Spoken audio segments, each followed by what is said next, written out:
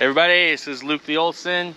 We're here at my homestead property in Idaho with some of my nephews and my son, and we found this great patch of Dog Bain here. This wasn't really here last year, there was just a few sprigs of it, but now it's a nice healthy patch.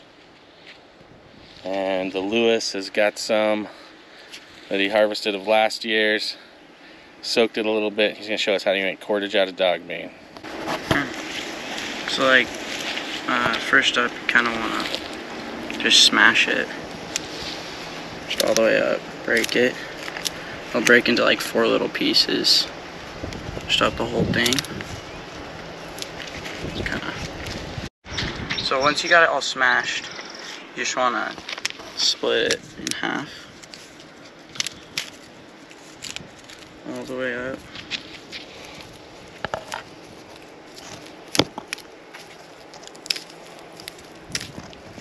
Okay. And then you want to go to the end, and on the outside you want to break that out, and so you'll have this like little bark. You should want to keep on doing that until all the wood is off.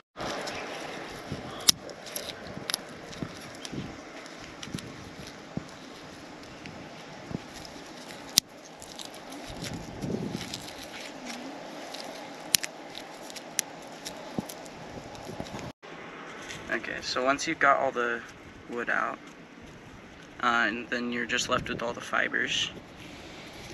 Next step is to,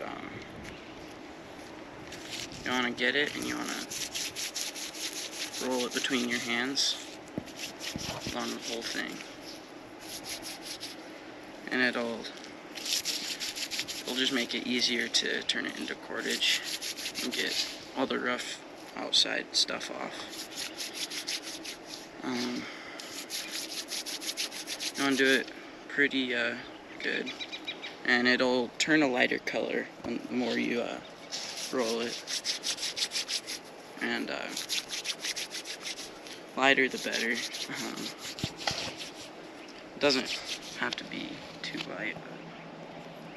Breaking up the fibers into their individual strands, and once you're done with all that, just fold it in half, and then twist like one out away from you and one towards you. You just do that, and then it'll fold up onto itself. Like fold up onto itself.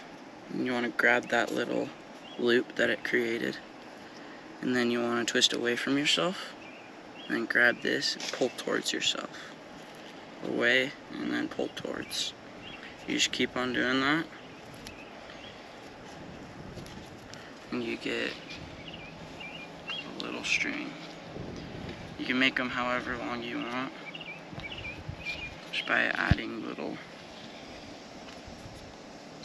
other pieces, other strands. So, Show us how strong it is, like try to break it. Can't break it. Yeah, it's really, really strong. Yeah. Awesome! This is the Lewis. He's been doing this his whole life. One of Larry Dean Olsen's grandkids. Aloha, y'all.